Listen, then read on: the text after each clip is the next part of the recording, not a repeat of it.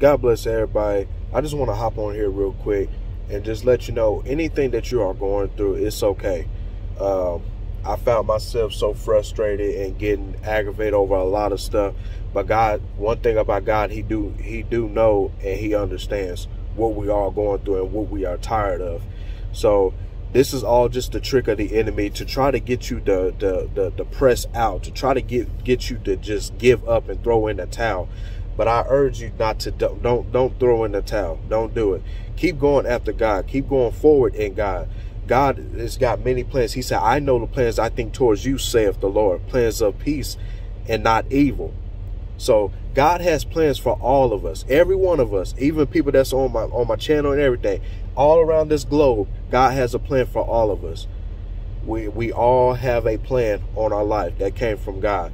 So I just wanted to really get up on here to really, not to do a very long video, but just to really get up on here to really encourage somebody, because I feel that in my spirit that I'm not the only one that's frustrated. I'm not the only one that's tired of the same old things. God said that you're being faithful. You're being faithful for little, and God is going to make you rules over a lot.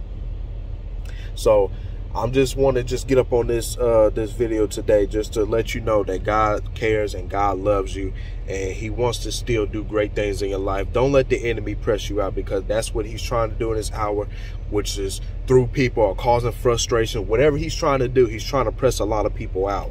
Like God, is the promise coming? God, is this gonna come? Why is this not happening? Why is that not happening? Just put it all in God's hand. If you abide in God, he will let the peace will come up over you. That surpass all understanding. So God loves you, and he wants to do great things in your life, and he will do great things in your life. Just put your trust and faith in God and watch God grow in whatever that you do that is for him, to glorify him. If you're just worried, you just feeling like you're just heavy burdened, like I said, abide in God. That's what we all have to do.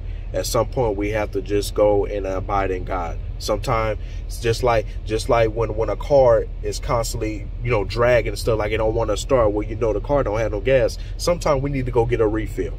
And I believe that's where we're just at, especially from all last year that we went through, the stresses and heartaches and pains and failures and stuff like that. It just constantly eat up our minds. So I know how all that stuff feels. And so we just need to get into a prayer room, and we need to give God our all. We got to literally present our body as a living sacrifice unto him. He's gonna fill us up. He's gonna fill us up with everything we need to keep going forward in him. So like I said, be encouraged. Don't hold your head down. Keep going after God. And I'm telling you, God is going to blow your mind. He's going to do some great things in your life. Until next time, I'm Tyrese Brown, and God bless you all. Have a great evening.